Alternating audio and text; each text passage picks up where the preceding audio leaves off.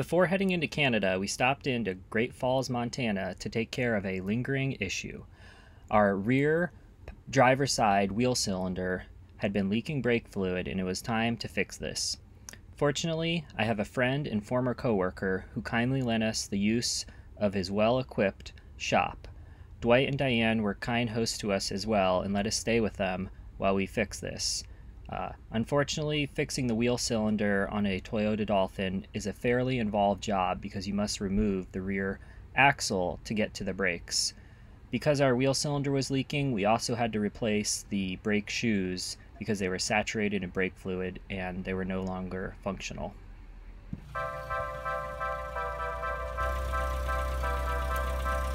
Next, we picked up a space heater and a fuel container for diesel for our diesel heater, as well as some groceries before heading into Canada.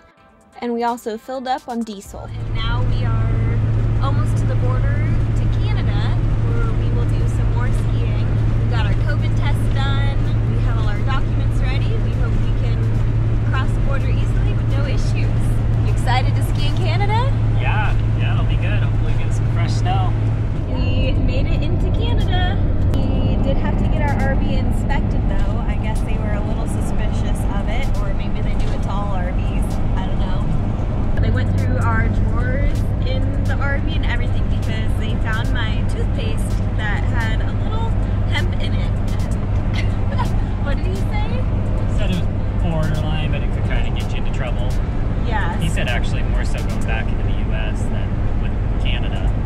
Yeah. The agent said it was okay to keep, but recommended I toss it before we come back into the US. So I guess I will do that. But other than that, it went well. Yeah, it just took a little while, but it's okay. We made it through. Took us about probably an hour. Yeah, an hour or maybe an hour and a half with waiting in the line. But now we're off to Banff. Yeah, we got nice sunny weather and roads dry, so it's good. We started at Great Falls, Montana, crossed the Canadian border, and our first stop is in Banff.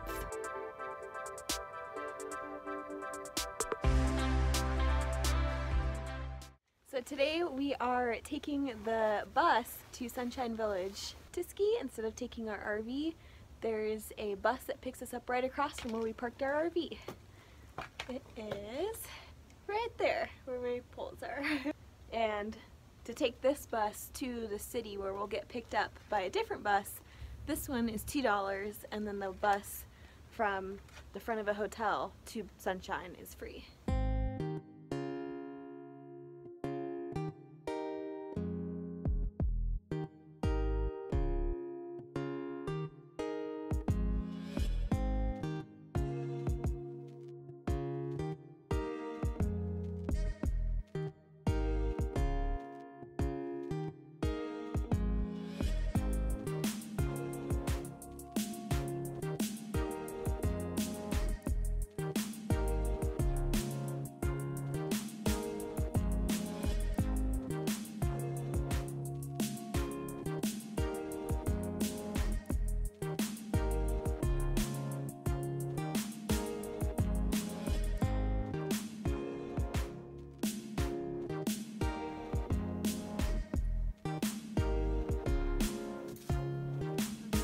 Woohoo!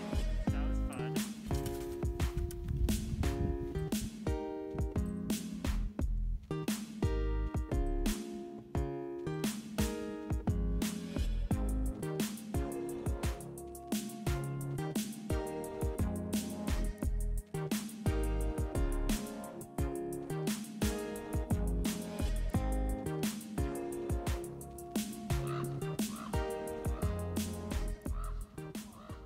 So while skiing in Banff, we are staying at the Tunnel Mountain 2 campground. It's the only campground open in Banff during the winter, and since Banff isn't a national park, it's actually illegal to camp in your RV in town or anywhere else. You have to stay in a campground. It's 33 Canadian dollars per night, which is about 25 US dollars per night, and it's a really nice campground. We're really impressed by it. They have heated restrooms and really clean showers. One of the restrooms is right there. That one's with just the bathrooms. And That one is the one that has showers. There's 3 shower stalls and 1 bathroom stall. We took advantage of the electrical hookups and used an extension cord and a space heater instead of our diesel heater, and it kept us nice and warm. The drinking water is not right by your campsite, so you have to walk a little bit, but it's not too bad. And the campground is conveniently located a little over a mile from the town of Banff, so you can drive your RV into town, or they have bus stops right across from the campground that take you into town. It's $2 Canadian each way. We noticed a flyer in the Banff Library for free yoga on Friday evening, so we ended up doing some yoga on Friday, and it was really nice. After spending several days in the town of Banff, we headed west to Johnston Canyon.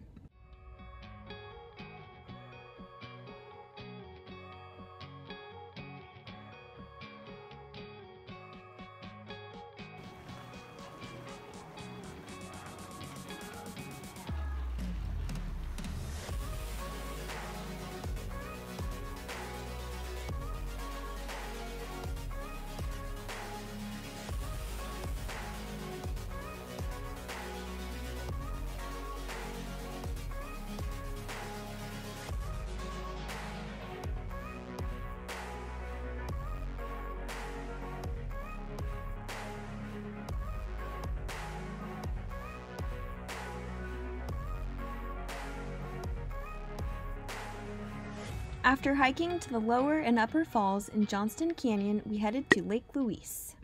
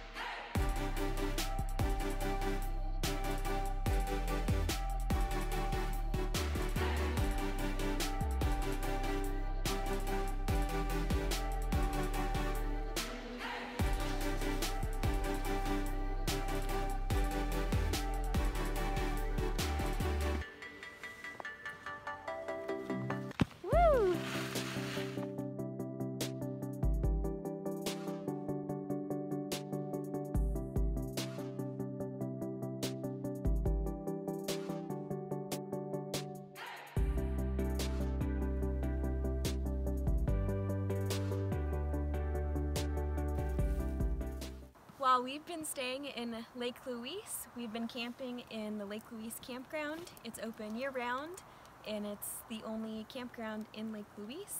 And because it is a national park, you aren't able to boondock here, so you have to stay in a designated campground. This campground, it comes out to $34.50 Canadian dollars, and it comes with electrical hookups.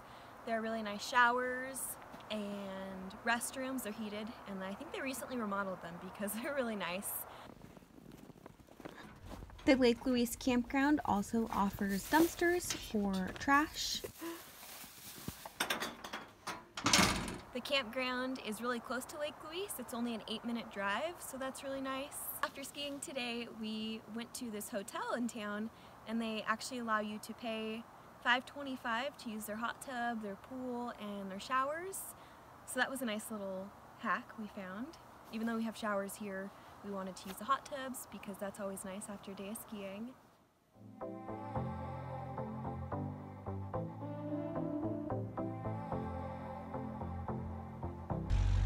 Thank you for watching. Make sure you give this video a like if you enjoyed it and subscribe if you haven't already. We will see you in the next video.